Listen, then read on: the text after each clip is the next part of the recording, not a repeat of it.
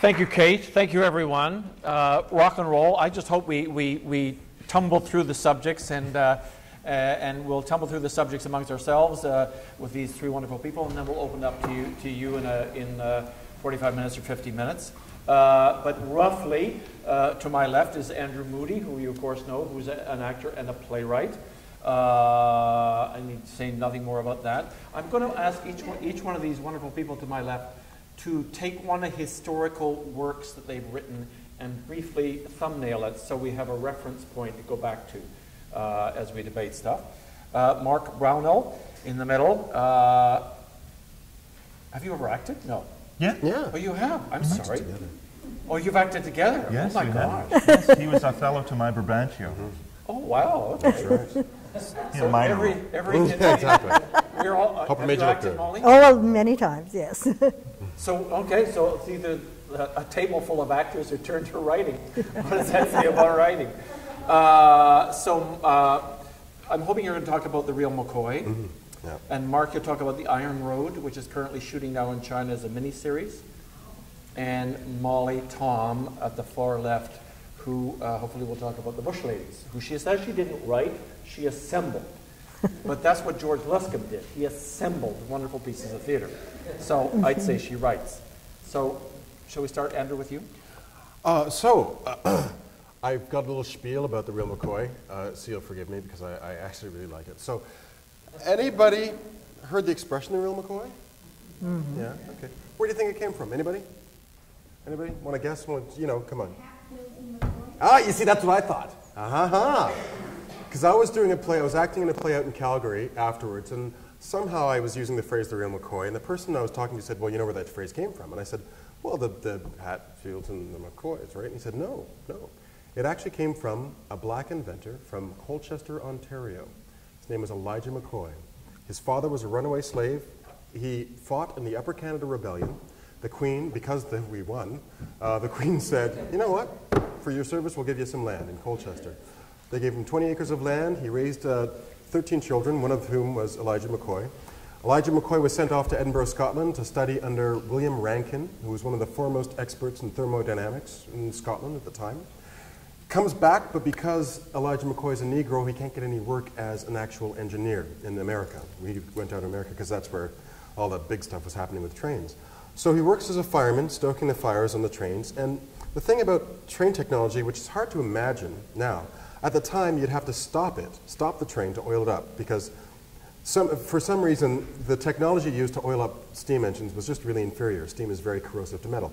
So he's, shoveling whatever wood or coal into the train, and he goes, I bet you, you could, if you had a lubricating cup and it shoved, oil throughout the entire system, you could keep the train going and you'd never have to stop it to oil up. So he made this lubricating cup, but of course other people were making lubricating cups, but his were particularly well made. So engineers, when they came to a store, they would ask for the real. Exactly. But it gets better. So his cups are made and they're produced throughout the world. However, because he's a Negro, people would stop buying it if they found out that a black person invented it. So nobody found out that he was the inventor. He died in an insane asylum. Nobody realized he was the real. Thank you. That's the play. There you go. That's it. I'm sorry, it's a spiel I've been working on for years. I'm sorry. Can you top this? Go. Yeah. Hard to follow. I was brought on as a librettist to a project by Tapestry Music many years ago, thanks to this woman here, Molly Tom. I was the last surviving librettist. I think there was about 4 or 5 before me. And I was teamed with a composer by the name of Chan Kanin, who wanted to do a very large, sweeping opera about the Chinese railway workers during the building of the CPR in BC. It took me, I think, about 6 years, but Kanin, I think, about 12 years of writing, and it finally sort of culminated in a show, which I believe was staged in 2001 at the Elgin Theatre for about 9 performances. And that's about it. We won a Best Musical Dora for it, and It's since gone on to, the story has gone on to be a CBC miniseries, and there is talk about a remount in BC for the Olympics. So we'll keep our fingers crossed. But that's that. Okay. And I represent another visible minority, women. The Negro, the Chinese, and the women.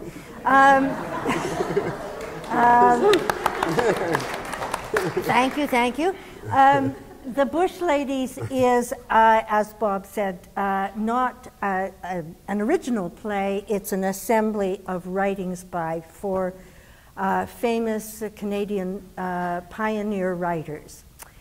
Susanna Moody, Catherine Parr Traill, her sister, Anne Langton, who was a neighbor in the Peterborough area, and those three came to be known as the Peterborough Ladies. So the first question I want to put on the floor then is why history? Why do you three people to my left write from history? Don't we write fiction? Don't we create in the theater? Why do we reach back to events that happened? Speaking personally, I have never been a writer who creates from the internal. I always look to external influences. And in my historical stuff, it's just stuff that I've heard. I've heard on the radio, or I've been called in as a hired gun. It's the thing that, in a really weird, sort of cynical way, it's better to do history because it lasts longer. Contemporary Canadian drama will only be contemporary for so long. Go ahead. Well, in the case of the Bush Ladies, we found that the immigrant experience was very resonant with people today. You know, people who came from far away were having the same kind of culture shock, the same kind of dashed hopes, and the same need for reconciliation. So it became a kind of contemporary piece as well. But I also think that that question resonates when you start writing something historical too. I think as a writer, I know when I start writing something that's based on history, I go, well, why am I writing this though? And I think it's just because you come across something in history that resonates for you on some level. And you might know why, you might have no idea why. And then because it resonates with you, you think, well, I think it'll resonate with other people. But I honestly, I mean, I'm constantly plagued by that question, like why? When you come across something historical, you think, well, why is it that I want to write this? But that's peculiar to you, to Andrew, though, because there's so much that happens in the street that you could resonate with you. That's true. I write about that too. I do that too. But you write more about history. Why?